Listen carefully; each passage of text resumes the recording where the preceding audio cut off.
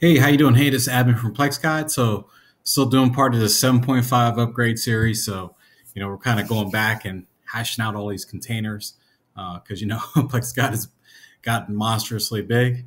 If you didn't know, on the side originally, the purpose of PlexGuide was just to set up this in a VM and basically to set up like no more than 4 containers and call it a day. So, and now it's grown monstrously big. So, anyways, we're here to talk about CloudCMD. So CloudCMD is a very great product to use in order to access your server. So make sure it's secure when you're using it. But what it does, it allows you to basically access it directly, drop files to it, pull things. And originally we used it for Super Transfer 2, originally from Flickr Rate. So I had this inspiring idea. It's like, hey, there's got to be a quicker way we can drop files in order to verify keys, right? So now your keys are easy to do. So while I'm talking, what I'll do is while we're talking, is we're going to go ahead and just deploy this. But that's how we discovered CloudCMD. Great program, and a lot of people don't even realize its full potential. So I'm going to go ahead and type CloudCMD. The default password is going to be Plex, and then user's Plex, and then the password is guide. So one of the very helpful programs. Originally, we had 3 different versions of this thing launched. So one for you to install, one for Super Transfer 2, and then one for I can't remember. So it's amazing. This was only probably like 6 months ago, and I'm already forgetting this stuff. So again, CloudCMD is a very powerful tool. Just make sure you have a good password set for it. Like I said, we just got PlexGuide just to kind of make it easy for you to start up. And it's pretty simple to access. If you do want to access it directly, if you have traffic set up, it is cloudcmd.domain.com. Nope, no cron job. And then obviously you can see the port number here, 79999. Pretty simple, right? So we're just going to go ahead here and we're going to go to port 7999.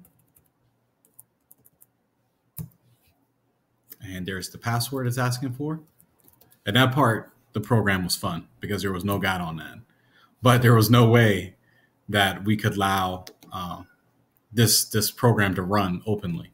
So what you're looking at right now is directly at the server. So if I look here and I exit, basically you're looking at the root of server. So if I go CDC, LSLA, and then here it is. So if I do touch, let's see, make directory Apple, and then just to make sure we got it, LSLA.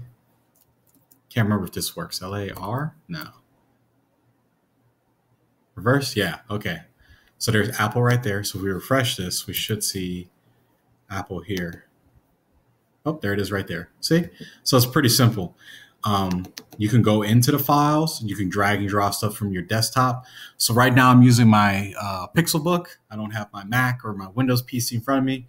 And trust me, I stay multi-diverse. That's how you stay up with all this technology. But you can download files. So if I need to download something, let's see what's in GDSA2. So like this.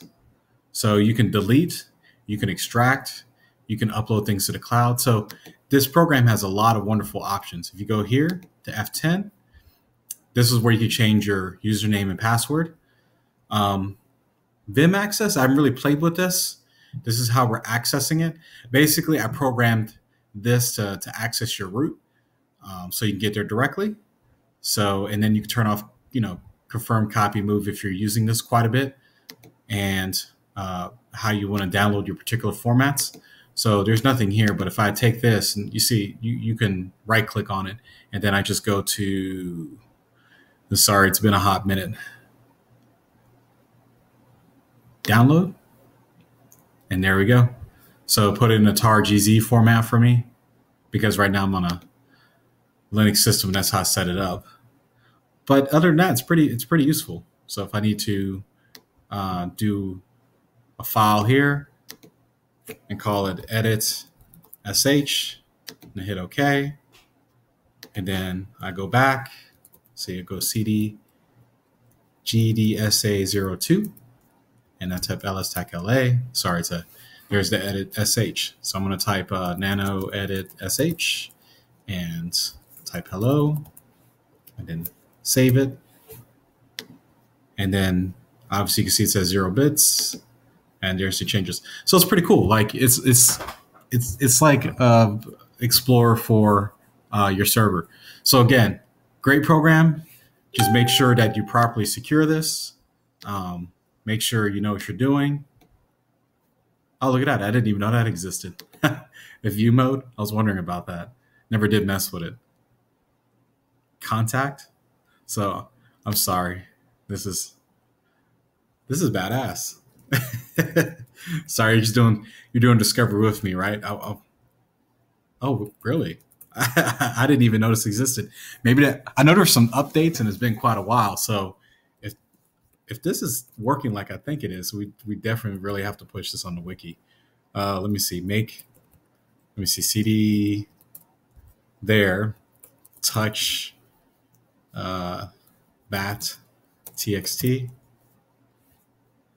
and then ls tech la. Holy crap. Okay, so we got command line access. Holy crap, this thing's more powerful than I thought. I highly doubt this works. Yeah, okay, so I was just having PlexGuide. So it looks like you can do simple commands. So move bat text to corn text. ls tech la. And there it is. Okay, so looks like we discovered something together. So anyways, check out CloudCMD. I'm definitely going to have to expand on this and definitely promote this program because I do not remember them doing this here. So that's console. That's terminal. No way.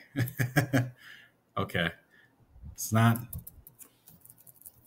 doing anything. I definitely need to look into this. Kind of curious what this is. Connecting. Okay, so it looks like that's just hitting the author up. So hopefully you enjoyed Discovery. If you like this video, like, comment, join us on the community. I appreciate people donating. Definitely keeping this admin off my back. And other than that, you have a good day. Later.